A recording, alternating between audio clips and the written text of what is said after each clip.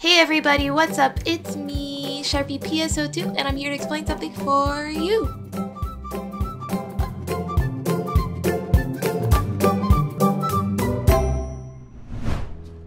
In today's video, we're going to be going over the newest 5-star weapon series in the game, the CINQUEM series. The potential of this weapon is Virtuoso unit, which gives a percentage towards potency determined by level. The maximum becomes 26% at level 4, only 1% off of the level 4 potency from the Relic series weapons.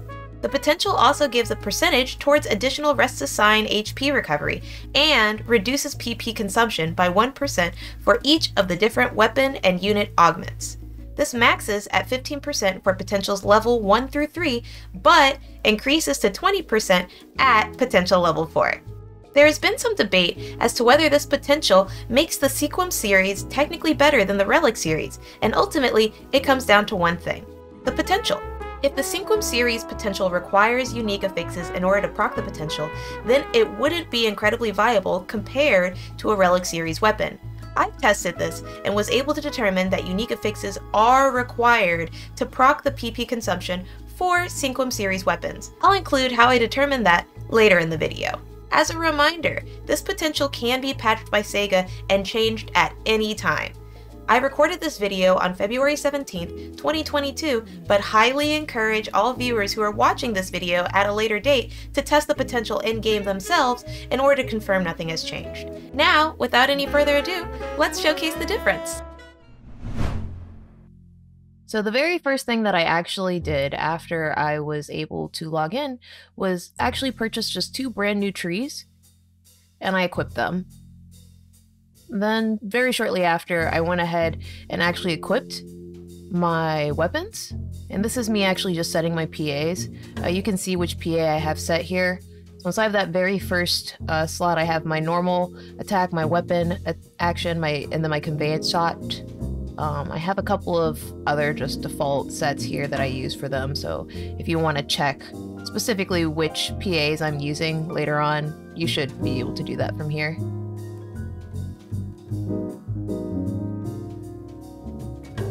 Then I go ahead and actually use my potential stuff.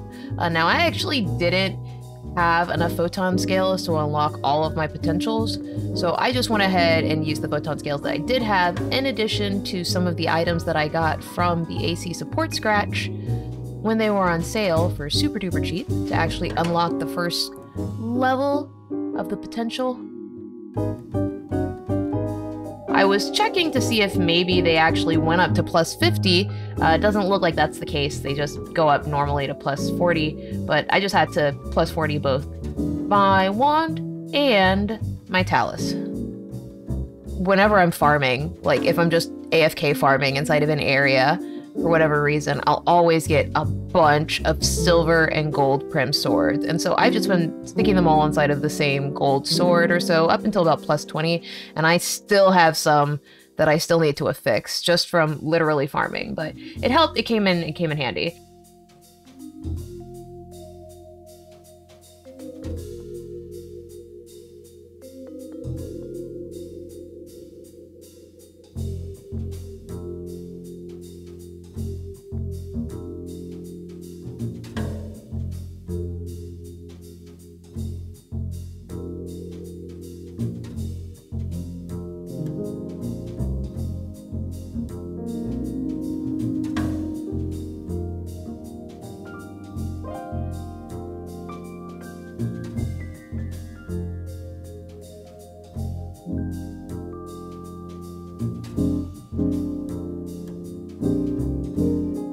Me just showing that, yeah, it's currently maxed.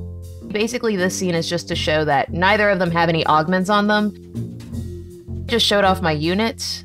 They basically all have Deft 1 as well as Dulso 2 on them. They all have that. But I go ahead and I'm like, you know what, actually, we need to set a base, right? So I unequip all of them, and I'm like, no, actually, I should have equipped them anyway. This is why you all shouldn't be streaming you testing stuff out, because your chat will just get you very, very confused. Nah, I love my chat. They're great.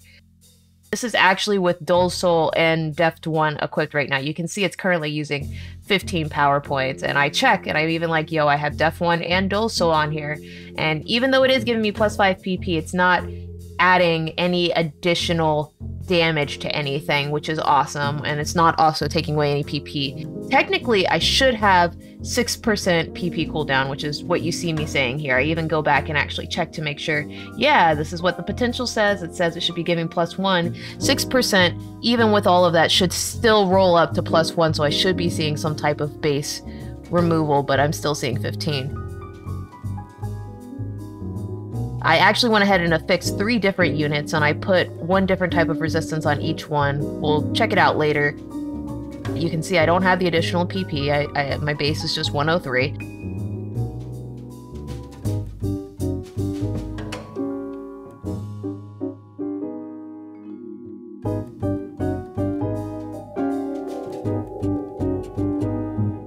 So from 103 to 89 is actually 14 instead of 15. It rounded up to include that 1%.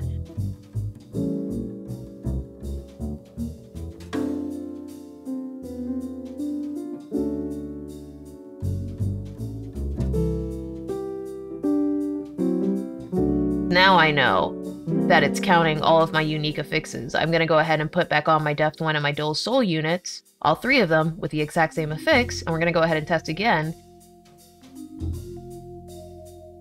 And it actually uses 15 double P. Wait a second, I just proved something here.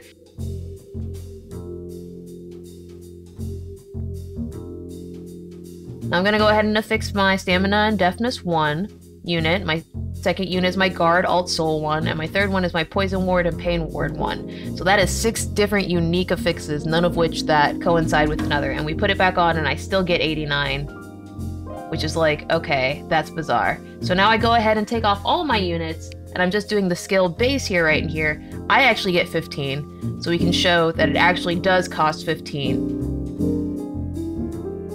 So when I have the Dual Soul on, and the Deafness 1 units on, it actually is literally not using them at all, and is not even counting the potential. The potential is not active at all. Thanks so much for watching, I really appreciate it. I'm a brand new PSO2 YouTuber, so if you really like what you see, it does help if you leave a comment and a like, as well as mashing that subscription button, alright? If you'd like to see more of the streams like this, or you want to just check me out whenever I'm live, you can go ahead and join the Discord. There's a link inside the description. From there, you'll get notifications from my latest Twitch streams, brand new PSO2 videos, and even cute little posts from my Instagram. Alright everybody, thanks so much for watching, really appreciate it. Bye!